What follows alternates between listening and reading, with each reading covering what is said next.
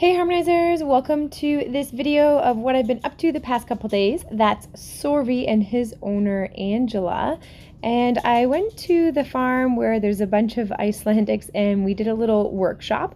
So you guys get to see Sorvi, who's right there with Angela right in the front, and then beside him kind of is Celia. If you guys remember Celia from my training videos, I think it was back in May she was with me, and you're going to get to see Skerpa too. So this is Sorvi. We were doing some confidence building stuff and some riding different things. So here's some of the confidence building things we did. That's Angela again with Sorvi. So they used a lot of stuff that you just kind of have around your farm. And this is Skerpa. Remember Skerpa? She's with her owner now, and that's her owner there. And here, for example, we used a tarp. We kind of tied it up on the arena and then used some jump standards to kind of put it with. So we were just trying to find ways that we could build confidence. And then here's Celia with her owner. And you can see we just put some chairs together and then had the pool noodles on top. And then this is Annette with Celia, again, just to show you some of the pole work that we started with as well. And then I'm going to show you guys Skerpa. That's Skerpa there riding with her owner going around. We were doing some different exercises. You can see her gating around. So we had them working on sitting and standing, which helps with balance and our legs, as well as just getting the horse comfortable with different postures that we're doing. And here is little Sorvi, little Chonker. We've been calling him Chonker Muffin. You can see how much better his canter's starting to get with his owner doing some of that pole work. So he's going to still stay with us for a month, but he went to the workshop with his owner. So this is a little look at the workshop we were doing at my farm. We did a building confidence for trail riding workshop.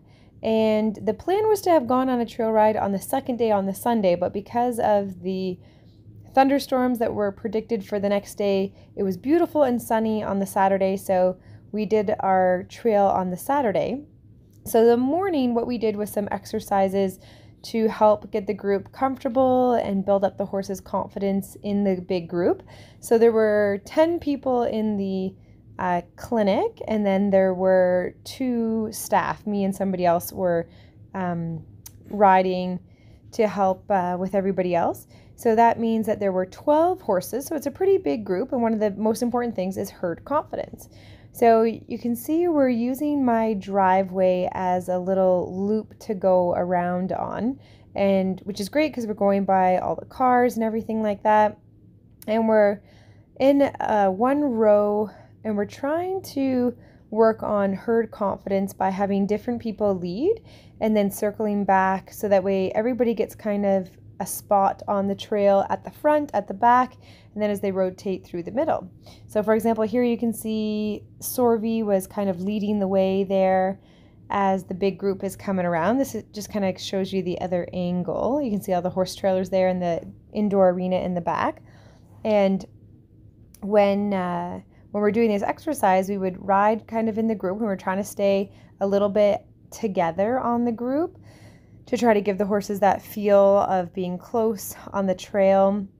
Some people lagged behind. As you can see, there's some slower walkers than others, so it's always a little bit tricky. But we didn't want the horses running to catch up and things like that. We wanted them to have confidence with their own human and just staying on the trail and being able to stay in the spot in the line that they were put in.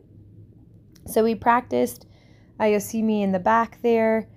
And right now I'm kind of up in the front with Sorvi, and I'm going to circle back so you can kind of see what that looks like. So basically now Sorvi's going to keep leading and keep going, and I'm going to turn and I'm going to the back of the line.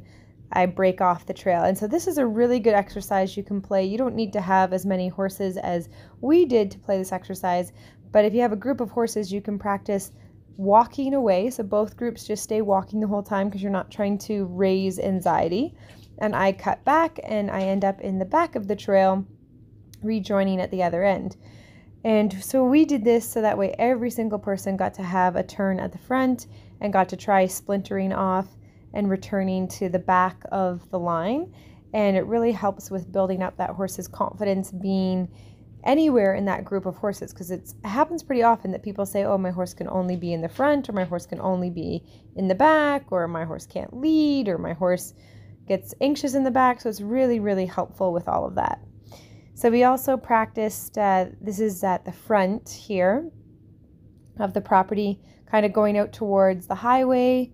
There's a little snowmobile path there, and then the highway's on the other side of that. So it gets kind of noisy at the front of our property. So we practice going up there, riding out on the grass, and getting the horses used to everything out there. So that way we could see how they are around traffic.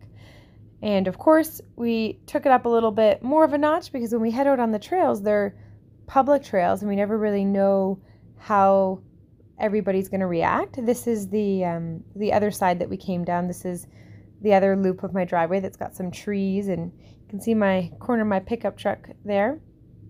And so everybody came down the driveway here. And what we ended up doing was asking my husband if he could bring out his ATVs and four-wheelers and stuff, so that way we could practice with some noise and see how things would go. So he's going to fire up his ATV. So you can hear it's a bit noisy. We've got dogs barking, ATV going. Everybody's practicing walking by.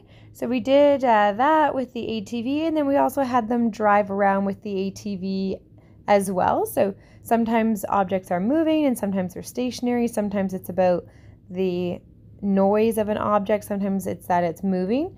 So we had them practice driving around, and we could go as close or as far as we wanted to, but we're trying to build up the horse's confidence with different things moving around, different vehicles.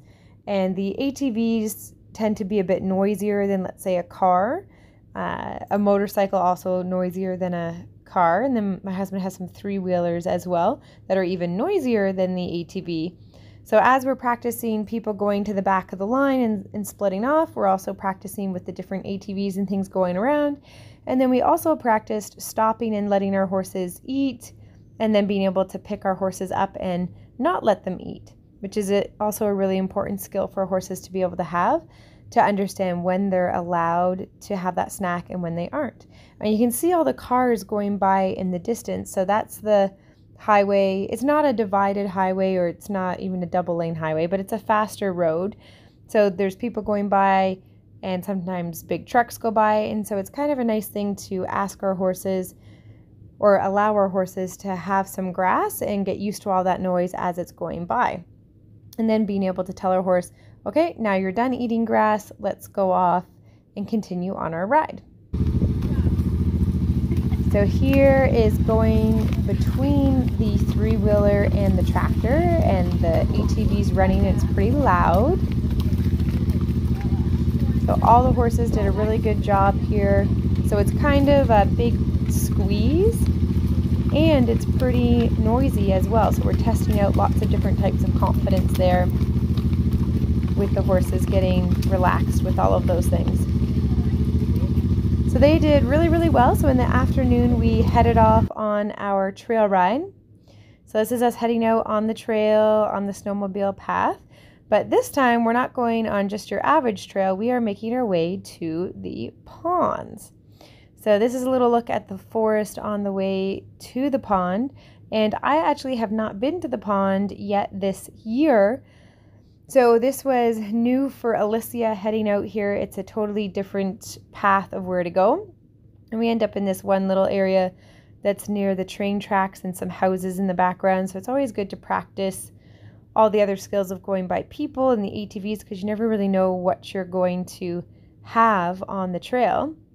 And you can see it's a pretty big group that we had out with us. I tried to give you some shots of us out on the trail. You can see that Sorvy kind of second in command there.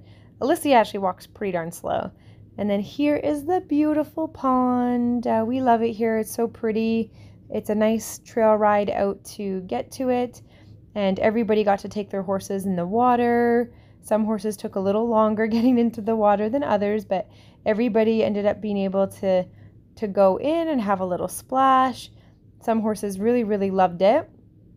And afterwards, getting our tack and boots back on and letting the horses have some grass. There's actually a paramedic and a fire truck that went by, which is really weird, but there was a dirt biking accident. So that's a fire truck going by, which normally we would never see out here because it's really kind of off the beaten path. And so this was Alicia's first time going into the water here at the pond. Love the water here, so lovely.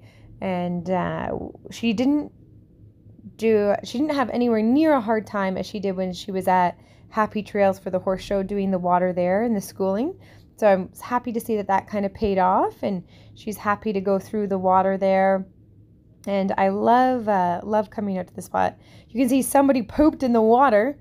That's that nice little spot I'm passing there. I definitely don't want to fall off in that spot because, yeah, that's not so nice to be in. And on the way home, we ended up, I didn't take any video because we didn't know what was going to happen, but there was a wasp nest that one of the horses stepped on, and I ended up jumping off the horse that I was riding. And we had a couple horses get loose, and it was a little bit of excitement. Everybody was okay, all the horses were okay, but it was definitely a reminder of why you would want to have a helmet. So anyways, here we are back at the arena. This is day 2 of the confidence building workshop, and we put together a whole bunch of obstacles like this one where we've got some bridges lined up with some high rises and then some poles on the other side, because sometimes the horses have to step down and go over logs, and it's a good exercise to test that. So you can see this horse really thinking about how do I figure it out, and ends up thinking they should just jump over it instead. She did end up redoing it a bunch of times. And then this horse here, I wanted to show you guys his little rear. He came to my trick training clinic and ended up learning how to do all his stuff. So she wanted to show us his little rear. So I thought that was pretty cute. So here's some more of the exercises we did in our confidence building piece. We did some flag work and drag work. And here was one fun little teamwork exercise we did with the flag of riding circles around each other with the flag. So one horse is moving and one horse is standing still.